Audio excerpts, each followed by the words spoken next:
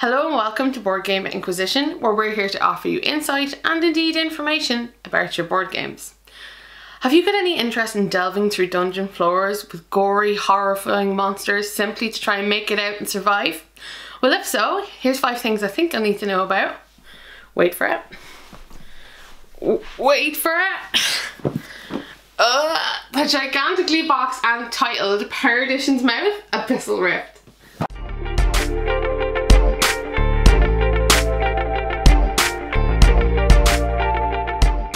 Perdition's Mouth Abyssal Rift from Dragon Dawn Productions is a cooperative dungeon crawler for up to 6 players. You partake in a variety of scenarios in which you explore and attempt to survive the labyrinth of the insectoid god. So, how do you win? Well, by simply making it out alive. Mechanically speaking, this game is card driven with a heavy reliance on a roundel. Rondel means a wheelie thing, right? So on your turn you'll take control of a unique character and they'll have their own special abilities and they're indeed their own deck of cards. On your turn to perform actions, you're going to use action points that are allocated to each character, and these will do things like moving, charging, putting cards back in your hand, attacking, etc. There's a whole host of them, but they all come from a roundel, a wheel, which you and your co-people share and work around together. So the interesting part is, you know, if you want to move further around the wheel from where you started, that will cost you action points.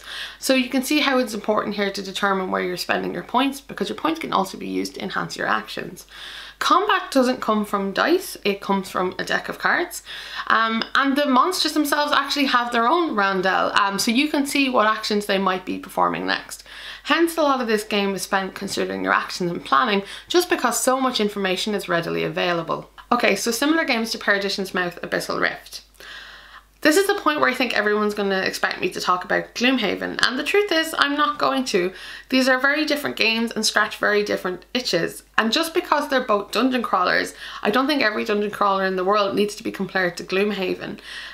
These do very different things, so I'd rather compare this game to something like the old Diablo video game, where you were delving down through the dark into these layers of horror, or even a Hackmaster role-playing campaign. Unsurprisingly, this is a rather large game and setup is rather busy, but it is very well marked. The rulebook is a tome, but it does have plenty of things to cover, and we found it to be very well laid out and really easy to understand. It takes about 30 minutes for 2 of us to play a scenario, but you are encouraged to play multiple scenarios as you delve further into the dungeon.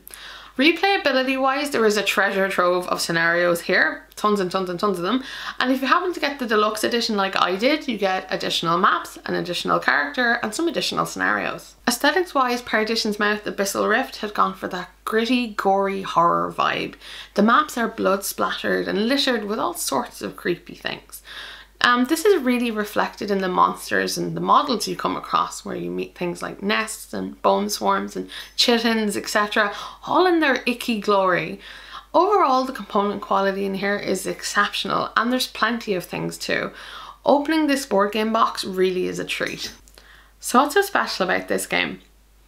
I think it actually has to be the models. And I'm not normally one who's very into minis with their games, you know, I can do without them, I don't really care, but the ones in this are really spectacular. They're made of a really good plastic, they're very well detailed, and it's the first time since like War Machine 2nd edition where I was mildly tempted to paint something. And I think if you enjoy minis, then these are going to really be right up your street. So, how do I really feel about Perdition's Mouth Abyssal Rift? Firstly, the negatives. I have to admit that I didn't find this game particularly compelling. The characters you play are all incredibly generic. The little bit of a story you get in your campaign cards don't really relate to your characters that often, or really what you're doing. They don't help the experience at all. And then of course the goal is just to keep getting from map to map. And I'm not one for theme, I can totally live without it, but I couldn't find reasons why I would want to continue playing this. It just felt a little soulless. The second issue I had is the fact that when you kill monsters, you don't get anything. You don't get any coin, you don't get any experience, which ended up with us having, like, the point was we dodged monsters because they weren't worth our time to kill them, and instead we're rushing our way to the next map. which is really disappointing because I wanted to interact with these awesome models and these cool monsters, and instead the game just turned into an exercise of running from one corner of the map to another. I'd really hoped for a little bit more than that. Okay, so the positives. I love how easy it is to set up this game and to play it. The fact that it comes with a whole host of maps, and there are a lot of maps I assure you, means that you can play it quickly and often. Not to mention the fact that this is a very mechanically robust game, and one that allies itself really with Euro-style gaming. So this is pretty unique actually territory for a dungeon crawler. And while on the one hand I wonder about removing all of the random elements, are you taking away some of the fun? The fact that they've gone this route leaves you with a very considered puzzle. This isn't a dungeon crawler you just hack and slash your way through. This is one you really have to think about and decide what the optimum moves are. Do I think you should have Perdition's Mouth Abyssal Rift in your collection? Honestly, I don't think this game is for everybody. However, if you do enjoy dungeon crawlers and you're looking for something a little bit more considered perhaps, or you enjoy games with beautiful miniatures, or you like the horror theme and where it's taking you, then I think you should probably check this game out. It's certainly different. You've been watching Board Game Inquisition. If you've got any comments or queries you'd like to make about Perdition's Mouth, Abyssal Rift, why not leave them in the comments below? I'd really like to hear from you. Or if you'd like to do something nice, why not like or subscribe to the channel, or tell a friend I exist, spread the word. And until next time, I'll be here playing games, asking questions, and of course, perusing my collection. Take care.